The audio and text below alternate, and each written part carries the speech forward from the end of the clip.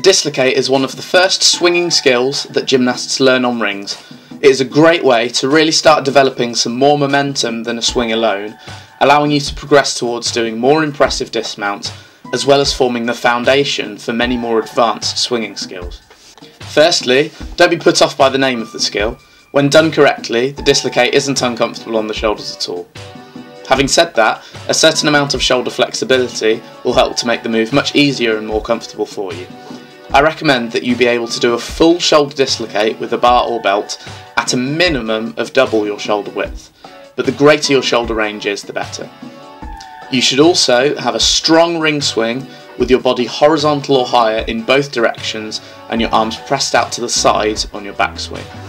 We'll start by building up to the static dislocate, and then eventually you'll progress up to the full dislocate. Start on a low set of rings to land on your front, just to start understanding the movement, which can be quite confusing at first.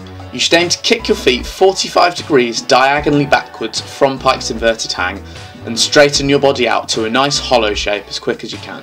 Push your arms out to the side to finish in a normal backward swing position. You should be applying pressure downwards on the rings throughout the movement. Applying pressure throughout will help you to get your shoulders higher and give you better control on the downswing, meaning you are less likely to ping off the rings on your first few attempts. Once you're happy that you understand the movement on the low rings and you are rotating the rings fast enough, take it across to the high rings, but let go just before you hit the bottom of the swing. Your main priority here is to make sure that you can get the rings around and into the backward swing position, pressed out to the side before you let go. If you don't rotate your shoulders fast enough, you will swing through to a German hang, which will be very uncomfortable. Once you can move your arms fast enough to hit the horizontal swing position, it's time to try the full dislocate.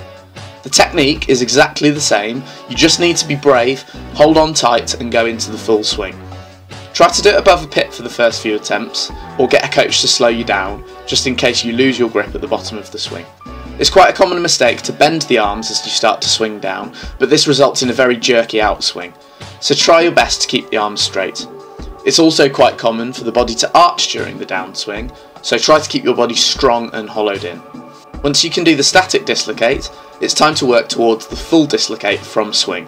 Although both skills are worth the same in the men's code of points, it's good to be able to do both, as the full dislocate gives even more momentum for dismount and is a good starting point for learning swing to handstand, bail from handstand and backward giant. Start by doing a swing to piked inverted hang and then an immediate static dislocate. Try to progressively pike less in the inverted hang phase and pause for less time until you are eventually doing it with a completely straight body.